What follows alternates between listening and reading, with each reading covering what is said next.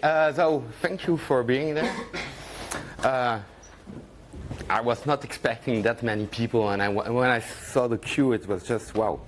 Okay, so I've just 30 minutes, so this is pretty quick. I'm going to talk to you about security, more about authentication, identity management with Keycloak. Just a few words about myself. I'm Sébastien Blanc. I'm half French, half Dutch, so Belgium is some kind of my natural country. No, joking. You can follow me on Twitter if you want to follow my tools. I work for Red Hat for now 5 years, and I'm working on the Keycloak project. And what is Keycloak? So, I do here the short version of my presentation because I want to show you the demo, which is the most exciting part, of course. But usually, doing security, adding authentication to your apps is painful. But you have no choice. There will be a moment in your project that you will have to implement authentication. You have to manage your users, the identities, and you will do it in a wrong way. I can tell you that. So why not delegate your security? That's what Kim does. You know, she delegates her security to this really nice bodyguard. He has been fired since, I think, but but that is exactly what Keycloak is. Keycloak is a server that will take care for you of all your authentication, identity management, and authorization stuff. Yeah, that's the pitch. So, but a picture is always the best explanation. So imagine Keycloak. Keycloak, you give him a realm. That's a really hard word to say to me. I say territory. You give him a territory to secure.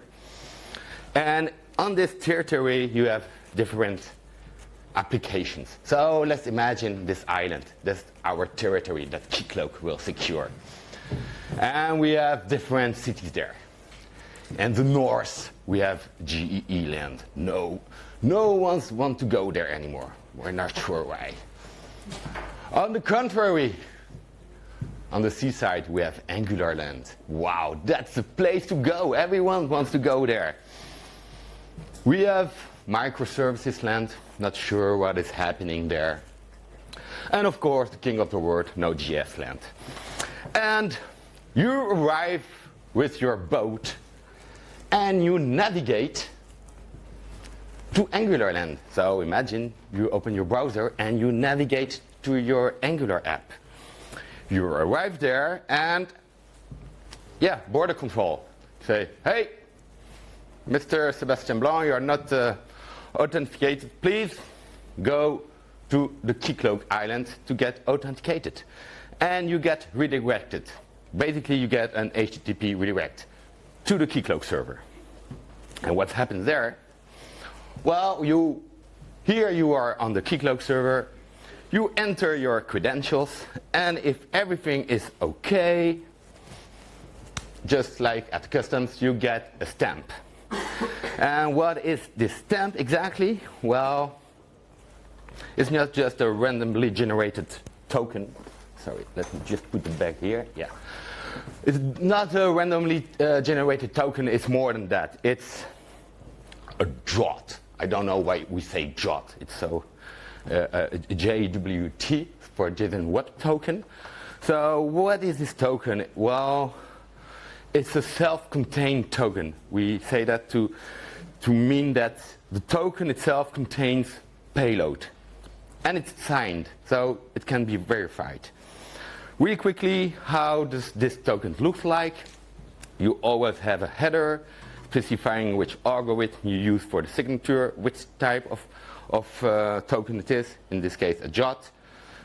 The really important part are the claims. The claims is really the payload of your token. There are some mandatory fields in there, but you can also add whatever custom payload that you want. Okay? And then the last part is the signature. How does it work with Keycloak? Keycloak has a key pair, private key, public key. He will use his private key to sign the token. And we will see the apps talking with Keycloak that receive this token will use their public key to verify the signature. So once that's done, it's compressed. That's how a token looks like.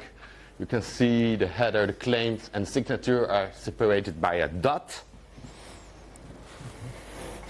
And yeah, that's what I said. Imagine a backend app, a REST app. You receive a request from a front-end app, and in the request there's a token.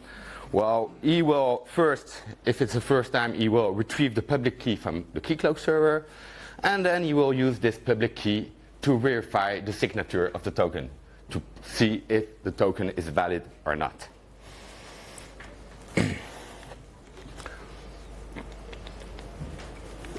So, I'm just checking the time because oh yeah, I have a lot of time. Okay,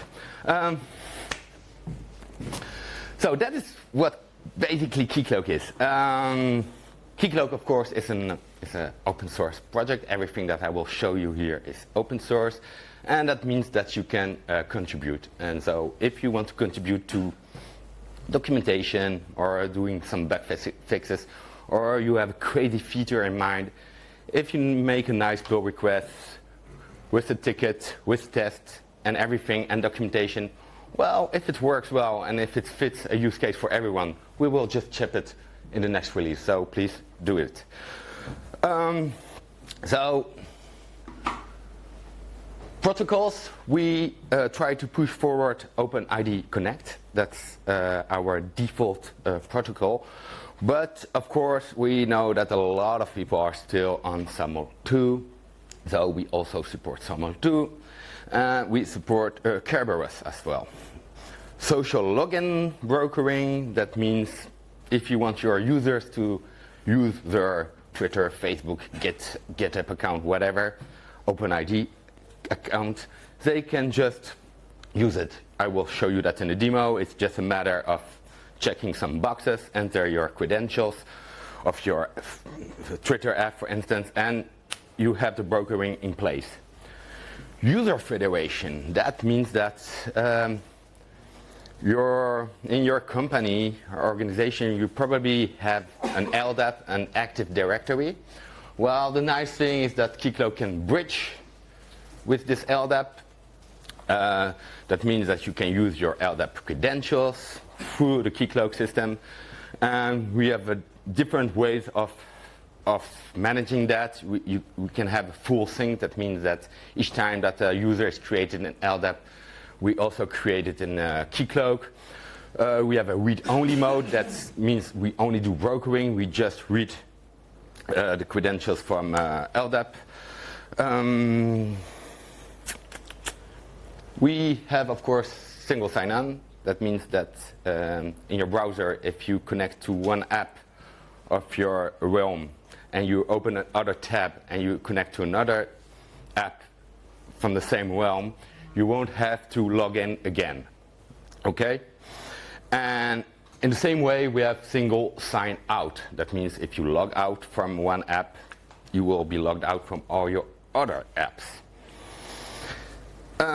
So we offer quite a lot of stuff, but if you have really a particular use case in your company, particular type of authentication or a really weird way of user storage, well, we offer SPIs. That means that you can easily extend Keycloak to fit your needs. We provide a whole set of examples. For instance, for user federation, we show you how you can read users from a text file. Stupid, but yeah. It's just to show you how to implement all these classes to add your own user federation. User account management is another nice one. That is a set of pages that we give to the user that is authenticated, where you can manage his profile. So basically it's a link and you are redirected back to Keycloak, but it's a page for the user where he can update his email, reset his password, change his user details, stuff like that.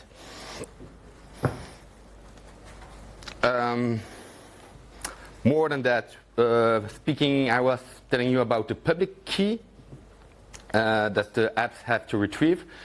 In the first version of Keycloak, this public key had to be coded, had to be hard-coded, sorry, in the application.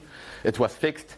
Since a few releases, we have now key rotations. That means that the app doesn't need to know the public key. It can just ask for the key to Keycloak. We have stuff like brute force detection that you can enable. You can fine-tune that.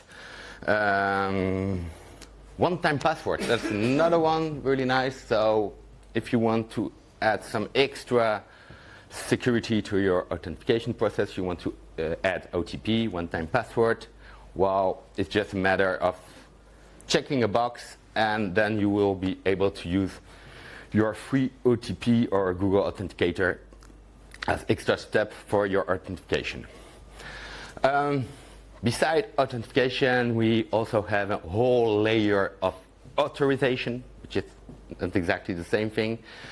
I could probably spend 2 hours speaking to you about authorization, but yeah, that's not really the point of this talk today.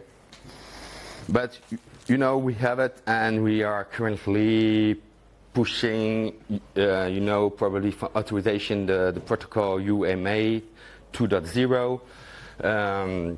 So we should be UMA 2.0 compliant in a few weeks. Okay, that's that for the slides. Just to mention, we are OpenID certified. And nice thing, I don't know if you know the tech radar from FOSDEM. That's also a really hard word to say for a French guy, FOSDEM. And we were really happy in the team because we entered the radar and we are progressing in the radar. And that's a really good sign. On the community side, so Keycloak is almost 4 years old. And since last year, you can really feel a boom in the community. I can see that on the mailing list, in conferences. You can see it with the pull requests we get. So the community is really booming, and that's really great to be part of such a project. Okay, so now I just want to show you basically how Keycloak works in real. So assuming you never did anything with Keycloak, where do you start, how do you set it up, etc.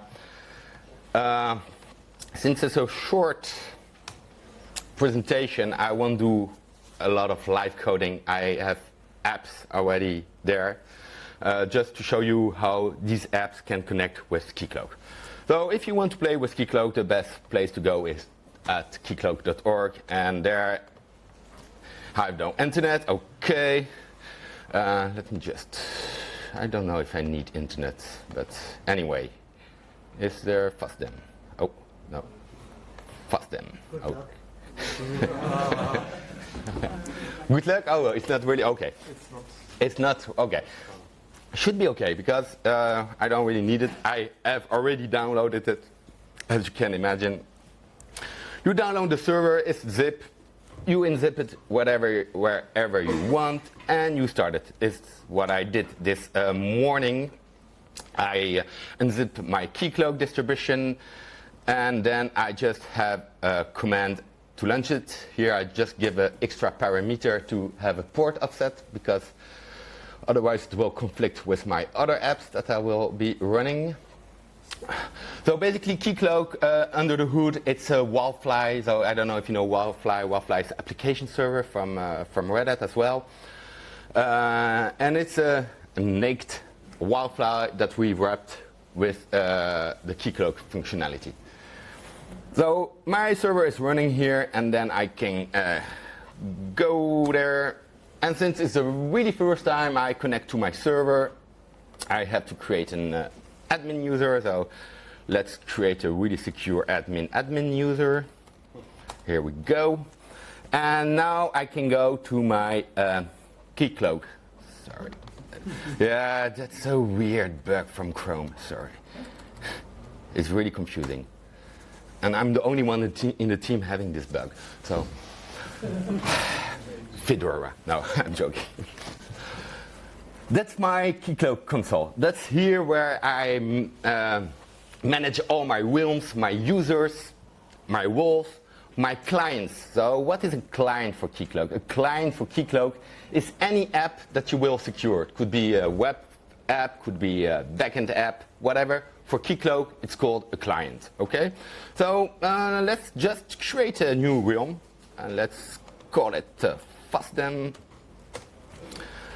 Okay, I have my new realm, and here I will start by creating a new client. And the demo I'm going to show you is a really nice app called the Product app. It's an app where you can see products, awesome. And I just save that. I can keep here all the defaults. Here you can see, for instance, the client protocol is OpenID Connect. I could switch to SAML, but no, let's have fun. Let's stick to OpenID. It's a public client, okay, and the only mandatory field I have to fill here is the redirect URI. That means that my app, when it will be redirected to Keycloak, it has to be redirected back once it's logging. And I have to add here my URL of my app. So my app will be running probably port 8080, and that's it. Okay, let's create a role. Let's call it user. A role user, okay, and I need a user. So let's add a user. Let's call it Sebi, that's my nickname. I save it. By default, I don't have any credentials. So I have to create some first credentials here. So here I create a Sebi, and I can keep that. That if I leave that temporarily, the first time that I log in, I will have to change my password. But for demo here, I just switch that off. I change my password, and the last thing I have to do is to assign the role that I created to Sebi. So now I have the role user. Okay, and I'm done. Now I can start. Now I can connect my app to Keycloak. How does that work? So I forgot to mention you. Keycloak, we have the server, and then of course for the application we have libraries. We call that adapters, which are small libraries that you have to install in your apps to be able to speak with Keycloak, to verify the signature, doing the redirect. So we have adapters for almost all the Java application server, Wildfly, EAP, for all the serverlet containers, Tomcat, Jetty. We have a Node.js library, we have a JavaScript library for the front end, and we also have a Spring Boot adapter, and that is what I'm going to show you. It's not this app. So basically I have my product app, which is a simple Spring Boot app, really simple MVC app. I have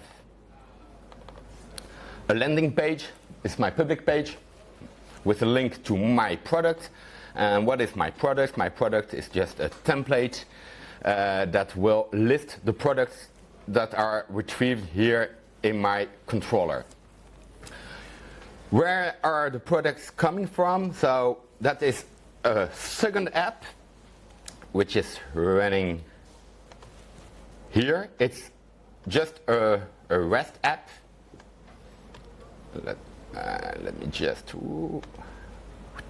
It's a really simple app, as you can see. That's only that. It's in Kotlin, just to have a bit more fun.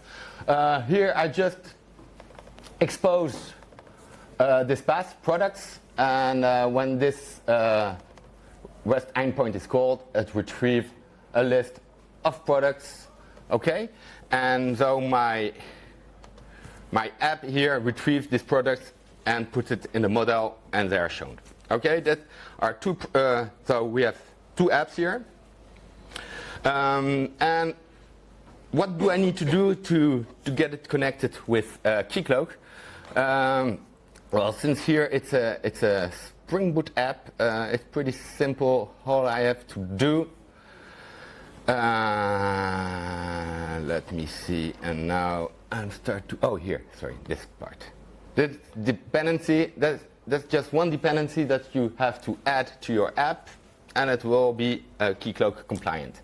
Then, of course, you need to configure your app to be able to speak with Keycloak. Where does that happen? In a Spring Boot app, that happens in the properties file. And here, let me see. Sorry, oh, come on. Okay, you can see it. Here, the really important one is this one. I tell him where is Keycloak running, okay? What is the realm? So that's a good point that I show you that, because we have to change that. It's FOSDEM. The resource is the name of my client here. It's the product app. And it's a public client, okay?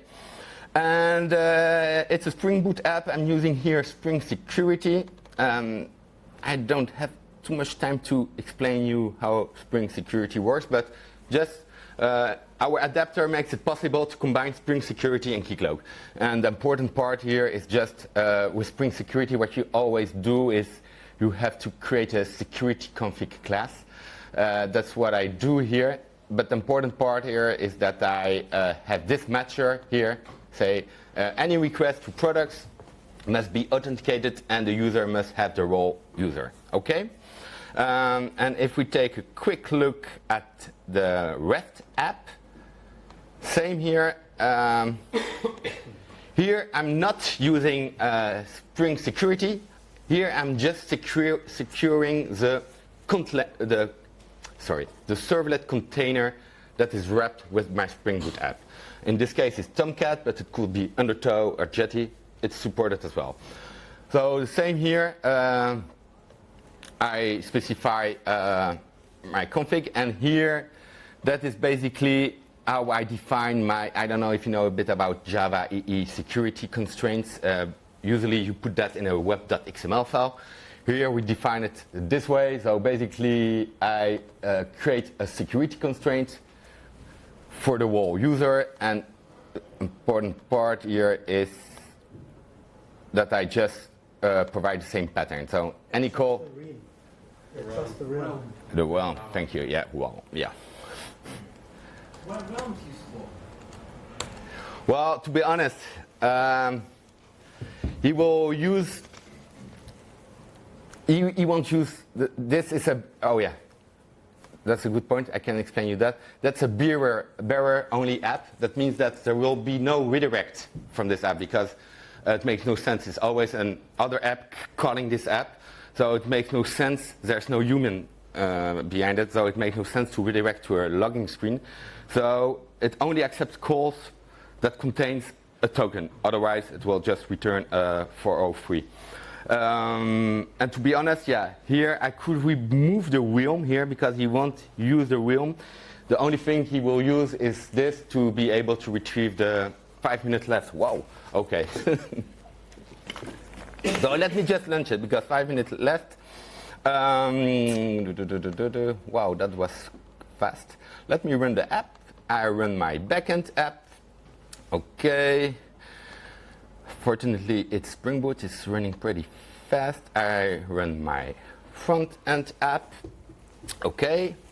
So, is it running? Yeah, it's running. Let me open an incognito window. Let me go to 8080. Okay, here you can see my CSS skills. Impressive landing page. Very modern, yes. Matches my skills very well. Yeah. And here, if I click on my products, if the demo gods are with me, I should be. Okay, I'm redirected to Keycloak. You see, And so here on the Keycloak side, and here I can use my credentials. And I'm logged in, and two things happen here. So I'm logged in, and my app made another request to the backend app, passing the token in the request.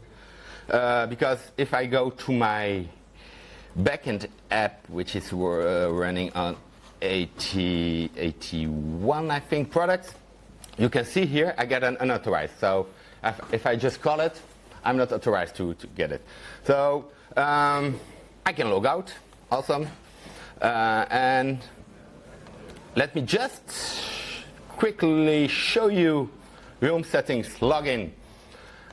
Imagine I want to enable new users to register. I don't want, if I forgot my password, I would like Keycloak to send me an email. I don't want to log in over and over again. I just do that. And if I go back to my app here, and I refresh. Now you can see I can register as a new user. You have to remember me, forget password. Same. Imagine you all have maybe a GitHub account. Here I enter my credentials. I just here dummy numbers. Okay. I save that, and again, if I go here and that I refresh, now I could log in with my GitHub account, okay? Or any OpenID provider. We just provide a set, but if you have your own OpenID provider that you want to use, you just enter the URLs. Am I done, or have I 1 minute left? We have 3 minutes for questions. Okay, okay. That's it. I was about to show you how to secure a front-end app, but I'm running out of time, but I think you got the big picture of what Keycloak is. I will be here the whole day, I think, if I not crash back to my hotel, but so if you have any questions, you can ask them now or ask them later if you catch me anywhere. Thank you.